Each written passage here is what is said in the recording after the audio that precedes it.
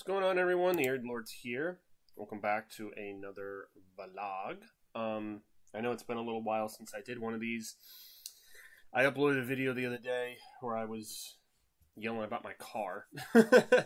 I deleted it, though, because it was just more in the moment dealing with that nonsense. It was just like something misaligned with it, so I was like trying to advise people, like, don't do this or don't get this type of car, but I was like, well, this is really not the kind of content people are expecting for me to return to making vlogs or doing anything that resembles my usual channel content. So, it's just, the thing for the channel, though, is that there hasn't been a lot of Walking Dead news. Like, I've been scouring for anything from the Rick, the Negan Maggie, the Daryl show. Like, there's just been a scarcity of stuff, and you know, I'm tuned into you know, my friend Jeff, who's usually really good on the news for The Walking Dead, and AMC's accounts that I follow. I'm following all the actors who are involved in these shows, although I know Andrew Lincoln doesn't have social media. Kind of wish he did, but oh well. So yeah, I mean, I did promise you guys that at the top of the year, I would do more content, vlogs, discussions, and that's kind of happened. I had a burst of videos at the beginning of the year, but this was also before I knew what was going to happen with the Rick show. Like, I thought we were getting the Rick Grimes spinoff this fall, and so I thought any videos I make will be the build-up to the Rick Grimes show, and we can have all sorts of, like, just like the regular Walking Dead spring fall season, where there's trailers and we're making predictions and we're talking about what's going to happen, and there's build up and there's like, oh my gosh, I'm trying to keep that going. But ever since the main show ended, it's been difficult. The news has just not been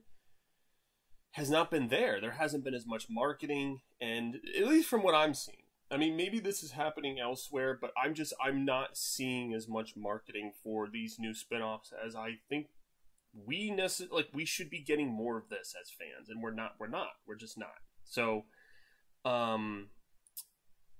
that's, I guess, one issue with the consistency of vlogs and content on the channel.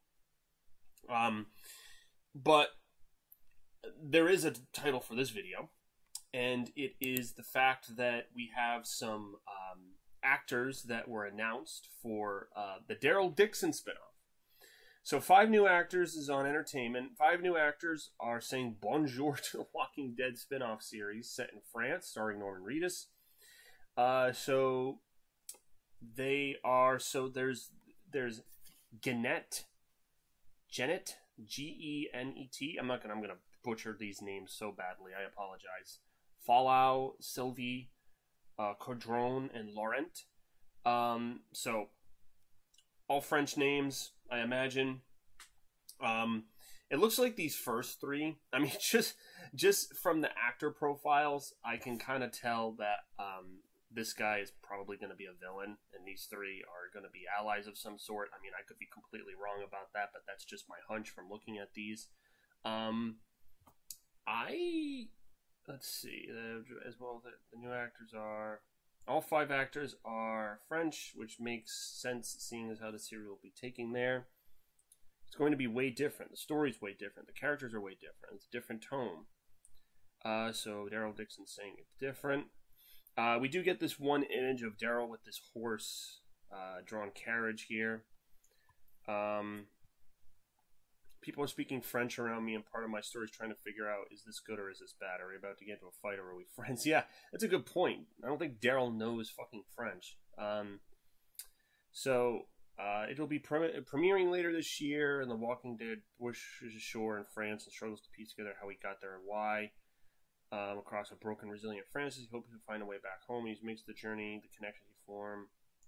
So, I mean, there hasn't been a lot, you know, and that's what I think that's what this article is saying, that we don't really know the general premise, other than Daryl somehow gets to freaking France, and what's the goal? Like, is he trying to figure something out with the fast walkers? Because as we know, for those of you who watched World Beyond, the final scene of World Beyond features the French scientist looking at the tapes from Edwin Jenner from the first season of the show, and there's the other guy who shoots her, and then she turns into like a super fast walker, different than the variants from the end of the main show, and it's spelling out something, and you can see from the language and the text on the bio, like the quarantine zone, that it's in France.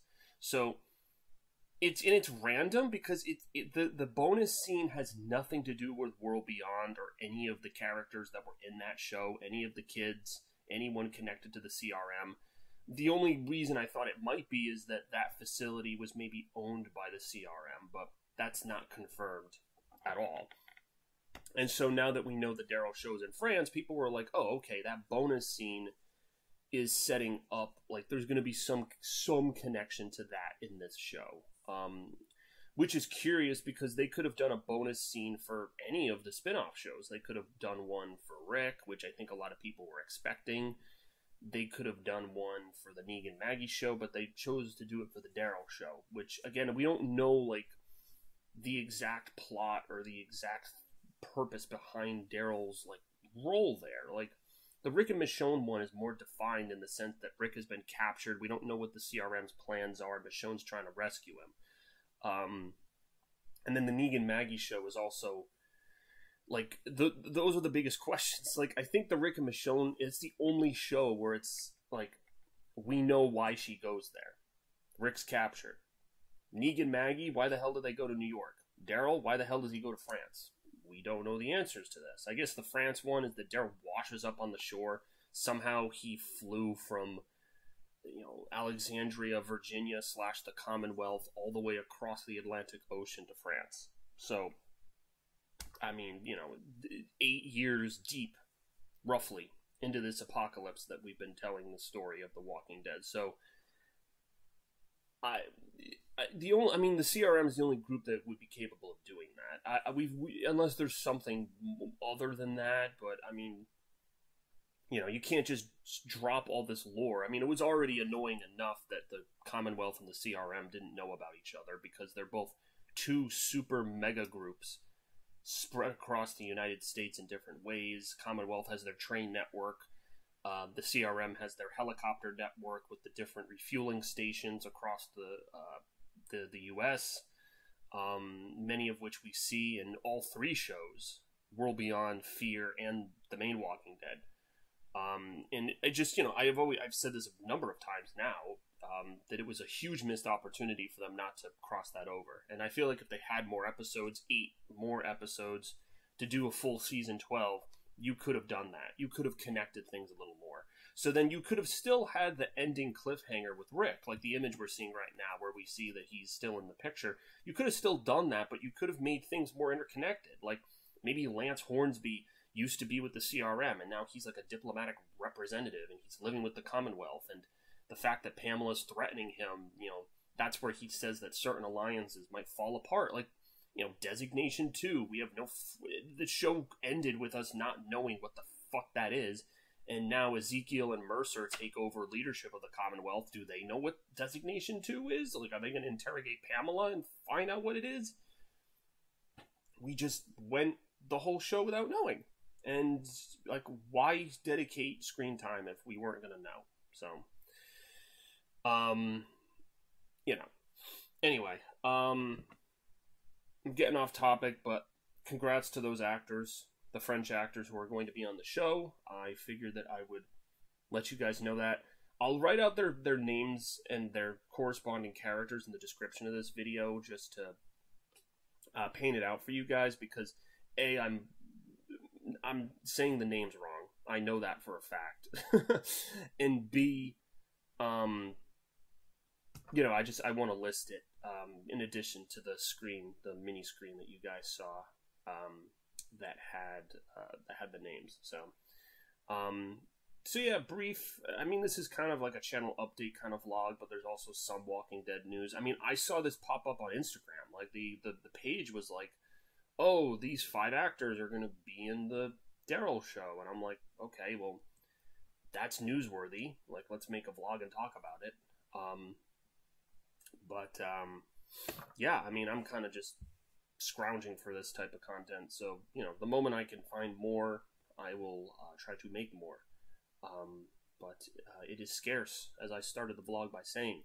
You're in a scarcity period for content right now. So I'm trying to get more of a surplus. So if there's anything you guys want me to talk about, I certainly will. But in the meantime, kind of just slim pickings at the moment. So anyway, short and sweet.